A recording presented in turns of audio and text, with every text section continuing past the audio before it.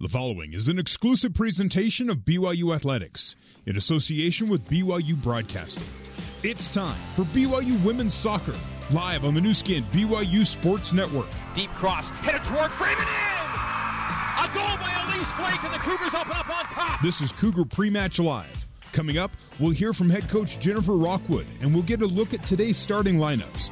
Let's begin our coverage of BYU Women's Soccer and join the voice of the Cougars, Greg Wrubell.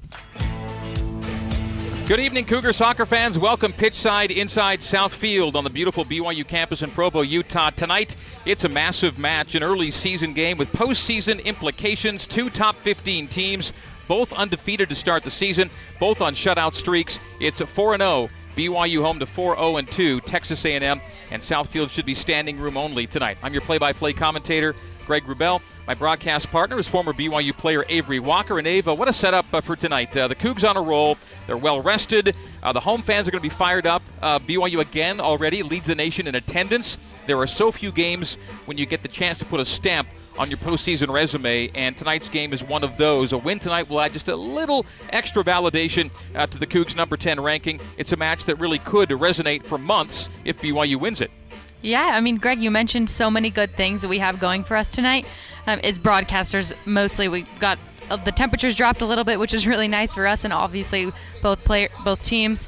And then, you know, this rematch you mentioned, we saw each other in postseason last year, and those were both big games for both these groups. So I think the rematch is going to be exciting, and I know BYU's been posting a lot on social media about breaking the attendance record. So I think we're in for a wild night. All right, coming up after the break, we'll hear from BYU head coach Jennifer Rockwood as BYU women's soccer coverage continues live from South Field on the new skin BYU Sports Network. I want to make dessert. This is Cougar Pre-Match Live. It's time to get the scoop on today's match from head coach Jennifer Rockwood. Let's rejoin the voice of the Cougars, Greg Wrubell. Welcome back to South Field here in Provo, Utah. Tonight, number 10, BYU, and number 12, Texas A&M. In a rematch from last season when the Aggies came away with a 2-0 win in College Station. Last season's meeting was the first ever between these two programs. It is time now for our pre-match interview with BYU head coach Jennifer Rockwood, brought to you by Zions Bank. For banking that helps you tackle every financial challenge, Zions Bank is for you. And in the build-up to tonight's match, I asked about how she put this early season schedule together and how maybe tonight's game fits into her overall objective. I mean, I think sometimes you don't and didn't intentionally, have one game each week. Sometimes the scheduling is just challenging, and so you just do what you do. But it's obviously worked out very well for us. A&M had 2 games, went into overtime on Sunday. So, yeah, we're coming in just off of one game, a really good game where we were challenged, had to play a little bit more defense than we're used to. And I think that's really helped prepare us, to probably play our best opponent so far this season. Maybe hit defense. As much as goals are rolling in right now, you guys have been so solid on the back. Absolutely, and it's actually something that we focused on this week again, trying to always prepare for your best opponent, just trying to clean a little things up. We're able to look at some film. Utah was dangerous on a lot of their crosses and their runs in the box, so that was good for us to learn from a few mistakes when you win, and so that's what we've kind of done, just clean things up a little bit in the back. But our defense has been solid, and the fact that being in Josie can involve so much of the attack, that is part of our defense. It is great if something happens on the back line that maybe gets past you to have a keeper like Sab who's been cleaning things up really well. Yeah, absolutely. Every once in a while things are going to break down, and that's what you need your keepers to do is make those big saves, and she was able to make a few of them for us. And again, the confidence that she's continued to help our team, just knowing that she's back there and can come through when kind of called upon, and she made a couple really big saves. We're up 1-0, but a tie it really turns the momentum. How important is it that Elise has now scored in 3 consecutive games for you? That's really important. She's got off to a great start, and again, it goes back to giving confidence in the team, that knowing that she's probably going to score a goal, and every time she gets the ball, she's dangerous. The great thing about our team is that we don't just have to rely on Elise. We know the goals can come from anywhere, from anybody, and that's what we've really been focusing on a lot, is just that attack and our being comfortable taking people one-on-one. So, you get Bing involved, you get Lizzie involved, and Cam, had a big goal for her first goal of the season. And so it can come anywhere at any time, and that's really helpful. Cam's goal's big, isn't it, for her personally and for your team? Yeah, for sure. I mean, Cam's come in, she's a starter this year. She's had a great preseason. she's getting better with each game. But, sometimes as a goal scorer, you haven't got that goal. You get a little frustrated. So I think that was huge for her, just kind of break the ice. She's been very dangerous, and I think she's going to continue just to be more and more of a handful, especially if people start focusing a little bit on Elise. I think it'll open things up for Cam. This A&M game, recollections of the game you played at their place late August last year, College Station? Yeah, it's probably one of my most favorite memories of an away, any type of recent games away. The atmosphere, the fan base, even though we lost, it was a great experience for us. And, G always does such a great job with him. They're always prepared. They just reload each year no matter what. And we got off to a really good start. That's something that we talk about a lot, is getting off to a good start, setting the tone, dictate our attack, and want to make them uncomfortable. And that's something we really did a great job of. You were unlucky to not get a goal early. Yeah, we did a really great job of that, but we didn't put it away. And, they scored right before halftime and then one right before the end of the game. So the girls are coming in knowing how well they played last year, knowing that we've made lots of strides, that we're a much better prepared team, and so, expectations high.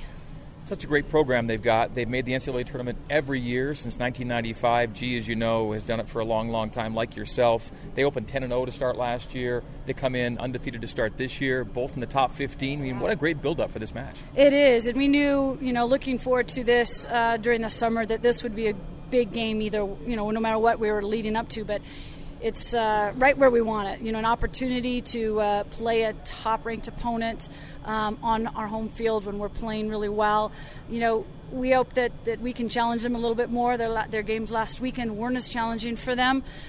We felt that a little bit in the Utah game, just haven't pressed a lot, didn't have to have our defense involved much, and then went right into it with Utah. So hopefully our Utah game has really helped us prepare for the speed of play, the physicality, and the athleticism that A&M's going to have. Allie Watt, number one, is one of the best players in the game as well. Absolutely. She's so dangerous, loves to try and get in behind. They obviously look for her in space and behind, and she was dangerous against us last year, and I'm sure she's also evolved and is coming in with more confidence and more goals in behind her. So, we have to definitely know where she is at all times. You mentioned the experience there last year, just the game day environment. They fed off their crowd. You've been feeding off your crowd. Yeah, we told G when he was coming back that we hope to give him a similar type environment, because it was so fantastic when we were there before. And I think the weather's supposed to be, it's going to be great come game time. And we've had great support for our first two home games, and hope that fans will come out and watch, two really experienced and talented soccer programs. You're ranked in the top 10 overall, and you're number one when it comes to attendance. So hopefully that keeps rolling too. Yes, yeah, we like those. We like those numbers. Jen, good luck against A&M. We'll talk to you post-match. All right, thanks. That is BYU head coach Jennifer Rockwood. Coming up next, Cougar Pre-Match Live continues as we hear from senior defender Alyssa Jefferson. This is live coverage of BYU women's soccer on the new skin BYU Sports Network. It's time to hear from the Cougars themselves as we head back to the broadcast booth for our pre-match interview. Here's the voice of the Cougars, Greg Wrubell. Hello, good evening once again from Southfield on the BYU campus in Provo, Utah. For the first time this season, it truly feels like fall is in the air. As the temperatures have turned a bit, the colors on the mountains doing the same, and tonight ranked teams collide as the BYU Cougars host Texas A&M. BYU off to a 4-0 start to the season, looking to go 5-0 for the first time in 9 years. I'm Greg Wrubell, with me former Cougar Avery Walker, and you are listening to us tonight on the new skin BYU Sports Network. We are heard on our flagship BYU Radio 107.9 FM, on the BYU Cougars app, on ESPN 960 AM, and the ESPN 960 app, as well as BYUCougars.com/live radio. You can hear the radio broadcasts and highlights on demand via the BYU Women's Soccer podcast and at BYURadio.org. Well, as well as BYU's played in getting off to this undefeated start 4-0, tonight's challenge by far the stiffest the Cougars have faced so far this season. Texas A&M also undefeated, having played 2 more matches than BYU, and most impressively, the Aggies haven't allowed a goal since a season-opening win at Santa Clara in late August. 5 straight clean sheets since, but by the same token, Texas A&M knows that its shutout streak is in jeopardy tonight. BYU's averaging 3 goals per game as one of the top offensive teams in the country, and Elise Flake is now officially on a roll. She has scored in 3 straight games. Yeah, BYU and Texas A&M are some of the best teams we're going to see this season, that's for sure. And you mentioned Allie Watt in your pregame interview with Coach Rockwood, and I'm excited to see what she can do against BYU's pretty stingy defense so far this season. And along with that, I think Elise Flake I think she's going to have a little bit of a struggle. I think going into it, a team like Texas A&M will identify her and her movement and try to shut it down. And I think as far as BYU is concerned, they might have to rely on somebody else, maybe a Cam Tucker again or an outside back to come through. Time now for our pre-match player interview, and tonight we hit the BYU back line as we hear from senior center back Alyssa Jefferson, who's part of a BYU defensive effort that has kept opponents without a single goal in the run of play so far this season. It's huge. We worked a lot on defense kind of over the summer, and I don't know, our first few practices we're just working on defense, and it starts up top, but it's really nice returning a whole back line. Like, you don't have to start from square one, and I think that's been a huge factor is we've had a year to play together where we figured things out, and so now it's just moving forward, just fine-tuning and cleaning things up. So it's been a lot of fun. I mean, I'm biased, but I love our back line. I mean, we're unstoppable. It's fun. 1 goal allowed in 4 games, and it came on a PK at Mississippi State. Yeah, that was my mistake. I mean, I know better. I can't go down in the box, and everything a defender does is magnified 10 times, every mistake. And so, we know better. I'll be better, but I'm not worried about it. Kayla came through, scored the goal, and we got the win, so you got to rely on your teammates sometimes. You've allowed 1, but you've scored 12. Offense is rolling right now. Yeah. Oh, yeah. I mean, it's just fun. You can get the ball up there, Cam, Elise, Kayla, Lizzie's dangerous. It's just so much fun. The fact that Elise has now scored in back-to-back games, and then Cam finally gets going, how important is it that strike partnership be seeing success consistently? Yeah, we were lucky because they got to work together over the summer with the Royals, and so just getting both of them going is going to be big for us this year. They're obviously both playmakers, and once we get Cam rolling, she's just getting started, and it's just going to be super dangerous. It'll be really good for us. Not every team gets to return an entire back line and a keeper like you guys did for this year. When you know you've got that going, there are probably some expectations that you're going to be pretty good, right? Oh, yeah, definitely. There are things that you learned last season that you're expected to hold true to again this next year. You guys know better, you need to do this and this and this. And so it definitely has expectations, but I don't know. Good things come from it. It's just been really nice, really refreshing to not have to go back to the very beginning and reintegrate someone new. And how would you describe the chemistry between the 4 of you and Sab? It's really good. I mean, like I said, I'm biased. I love everyone on the back line. I don't know. We know how each other play. I think it shows with how interchangeable we can be. Occasionally I'll have to go on the left side for Dan, and she'll sit on the right, and we'll be there for a few minutes. Or one of the games, Josie came over to my side. It just shows, I don't know. If we didn't have that chemistry, we wouldn't be able to make switches like that. We wouldn't be as comfortable, and so I think it just shows how we know how each other play. We can read each other well, and I think that's another testament to why we've done so well so far, because we're there for each other. We read each other. We know each other, so it's good. You're known as a center back. We've seen a little bit of you at outside back, which you've done before. Oh, I love outside back. It's fun to be on the field, and I'm grateful, but I miss outside back. It's my favorite position. What can you say about Sab's last game against Utah? Oh, she's amazing. I mean, I know they made a big deal about that, but we've known she can do stuff like that all along. It's unfortunate she had to be tested like that, but when she is, she always comes through. So she's awesome, such a stud. I love Sab. There are many more games to come yet this year, but for this part of the year, it's the game of the year. It's huge. It's 2 top 15 teams. You know how much is riding on this Texas A&M game. In your mind, what is riding on this game? Well, ever since last year when we went to their place, I felt like we owed them one. I've been looking forward to this game for a long time because I think one of their goals was pretty lucky, but, they scored 2 against us, so, they did win outright, and a lot is riding on this. It will be a good test, but one thing that's pretty special about this team we were good at last year, and I'm hopefully, expecting us to carry over this year, is that we're really good at rising to the occasion. Like when we played Santa Clara last year, nothing was expected from us, and here we came out and gave it our all, and we were able to win 2-0. So I just think we rise to the occasion, and I don't expect anything different tomorrow. Okay, you guys drew 5,000 plus for the Utah game. We're hoping the weather will be fine for Texas A&M, and there should be another big crowd again already. BYU's at the top of the chart attendance-wise nationally. You guys take pride in that, don't you? Oh, yeah, definitely, and it helps so much. I don't think the fans could ever understand how much it means to us to have them all there because, I don't know, every away game we have so many fans, and it's just exemplified here at Southfield when we just are packed and everyone's cheering. It kind of in those slow moments, you hear a little cheer, and it can get you going again, so it definitely helps a ton. It's huge having Cougar Nation. So okay, hope it's a big crowd. Hope it's a big win for you guys against A&M. Thanks for the time, Liz. Awesome. Thanks, Greg. That is BYU senior center back Alyssa Jefferson. Cougar Pre-Match Live continues from Southfield right after this on the new skin BYU Sports Network. Welcome back to Cougar Pre-Match Live, getting you ready for BYU women's soccer. For more pre-match coverage, here's Avery Walker and the voice of the Cougars, Greg Wrubell. Welcome back inside Southfield here in Provo. Big crowd filing in. Through the first two games, more than 9,000 fans have seen the Cougars play and go 2-0 here at home. The Cougars currently do lead NCAA Division I in attendance, and there was a hope that tonight's match could perhaps threaten the all-time single-game attendance mark of 57-35. Time will tell tonight. That it's hard to do on a true weeknight. The previous records usually come on a Friday or a Saturday. Tonight is a Thursday. There's school tomorrow for everyone.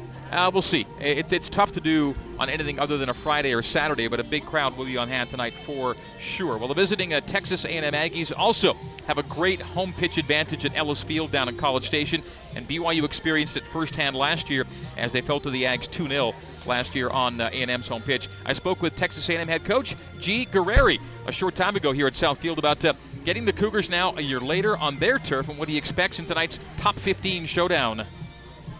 Obviously, it's a game that we've been looking forward to. I've been a fan of what Jen has done here for the last 25 years, and I think that the way the two teams play could make for a very attractive game for just the casual viewer, and it's a big opportunity for both teams. What do you recall from last year's meeting at your place? Well, I remember them being on top of us a lot early on. We were able to make some adjustments and got out of it. We were opportunistic in the way that we scored. Again, it was in front of a giant crowd as well. Mm-hmm. You know, when we started to schedule this game, Chris was still doing the scheduling at that time, but talking to Jan, we thought that the back and forth, the home and home of this could probably be the two largest crowds in the country. It would add up to a pretty cool series, and it did on our end, and I know it'll be that way tonight when we step on the field. So it is a two-game deal. Any chance that these teams continue this on and play some more games? Probably, because it's good for us. It's good to play, quality teams. It's good to play teams that you respect, and this is our first time in Provo, so it's we've enjoyed our time, at least up till now, up until kickoff. We've enjoyed ourselves, so there's no reason to say we shouldn't. What do you expect from game day environment, from what you've heard and what you know? I think it'll be loud. It'll be, luckily it's only on three of the four sides instead of all four sides, which is what ours is. So honestly, I mean, playing in front of a big crowd, we do that. We do that every day. So it probably won't be as big an effect on us as it would be on 99% of the teams. But our girls enjoy it. Our girls enjoy playing in front of big crowds. I remember going to Portland in the day and playing in front of big crowds there, and it was always great. We've played in front of 8,000 before. We've played in front of College Cup crowds before. So it's exciting, and it just gets the adrenaline going that much more. You're coming off a two-game weekend. Your thoughts on what transpired Friday and Sunday for you guys? Friday, Ohio State, man, they've been snake bit. Their record is not indicative of the team that Lori has. We played well. Chantel played well. Scored a great goal on a set piece, which we have a good reputation of, I think, over the years. And then on Sunday, we played against a team that did a double bunker on us, and we weren't patient enough in trying to break it down. So. Hats off to the Ivy League kids for being smart and getting what they wanted. It felt like a loss to us. It clearly felt like a win to them after the game. So we can learn from these things. This is why we play teams that are favored to win their leagues in the non-conference portion of our season, so that when we play against quality sides in the Southeastern Conference and hopefully again in the NCAA tournament, that we'll be prepared for it. Did frustration level mount, did you sense, as the game got on? Oh, sure. And, our sense of urgency, it really wasn't even enough. I mean, we were urgent to the effect of being impatient, and, that's something that a young team can learn from. 5 straight clean sheets. Clearly what's happening on the back line has been a good thing for you. Well, and really all the way around, from the way we defend from our forwards, but Carlene Stample, who's a center back for us, is an extraordinary young player. Jordan Hill and Bree Alston, come from some really athletic stock. Bree's dad is a former world kickboxing champion. Jordan's dad's a former NFL running back. And then Callan Walton is the fourth person in that. And Callan is also an extraordinary athlete and has done a great job. So it's been hard for people to get in behind us. And any time that someone has had a look at goal, Shan has been up to the challenge. What do you expect out of BYU tonight? We expect a high-octane offense, especially if you look at Barmby coming down the right side. You've got, 23 is someone that we lineman is someone that we really respect a lot. And I remember talking to both of those players at the end of the game last year at our place, just telling them that I was a fan of the way that they played. Of course, you got Flake up front that has to be sorted out, and Colahan, who in the middle of the midfield, who can operate the game by herself, and then lo and behold, she goes into the penalty area and she can punish you. She's also super dangerous on set pieces. So those four are just four great players on a great roster. And again, you got to take your hat off to what Jen has done here in building a team, but also in developing the players, because I think all of those players are playing better this year than they were last year. Understanding you're going to build most of your RPI in league, what does this game mean to you and your resume, do you think? Well, RPI is every game. When there's only 20 games in a season, every game is important. And so that's why when we schedule games against teams that are going to win games. So that's why we're here. Because BYU wins games. So every opportunity that we have to win another game is another opportunity to rise in the RPI. And when it comes time for postseason play, the more that we can play at home, just like the Cougars, right, the more we can play at home, the better the chances are that we win because of our unique atmosphere, the unique surface that each of these two teams play on. And I remember a great BYU team of 2012, yeah, and I was shocked when they didn't win at all. And again, hats off to Carolina on that night that they were able to do it. But that's a good example of when you've got a strong team and you've got a great following, what can happen. It's the same thing with us. In our run a couple of years ago was we did it all at home, and beating Penn State, beating Notre Dame, beating Arizona, all on the way to getting to the Final Four was a big part of it. Good hearing from you. Good to see you in Provo, and thanks for your time. Thank you. Appreciate it, and looking forward to the match. That is Texas A&M head coach G. Guerreri. He ranks 8th among active NCAA Division I coaches in win percentage. Just ahead of him, in 7th place, BYU's Jennifer Rockwood. Time now for tonight's Wilner and O'Reilly's Laws of the Game feature, brought to you by Wilner and O'Reilly Immigration Solutions in Utah and abroad at WilnerO'Reilly.com. Here's tonight's rules question. Is it permissible for a player to step off the field to avoid being offside? The answer coming up next, as well as tonight's starting lineups and the opening kick, as Cougar Pre-Match Live continues from Southfield on the new skin BYU Sports Network. Welcome back to Cougar Pre-Match Live, getting you ready for BYU women's soccer. For more pre-match coverage, here's Avery Walker and the voice of the Cougars, Greg Wrubell. Back in Southfield and Provo, BYU and Texas A&M coming up, starting lineups momentarily. First up, the answer in tonight's soccer rules question in Wilner and O'Reilly's Laws of the Game segment. Here was tonight's rules question. Is it permissible for a player to step off the field to avoid being offside?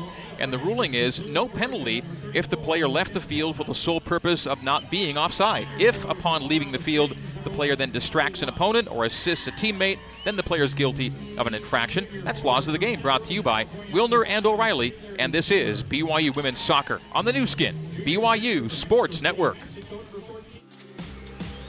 It's time for kickoff on the new skin, BYU Forward. Smith's, low prices, market fresh.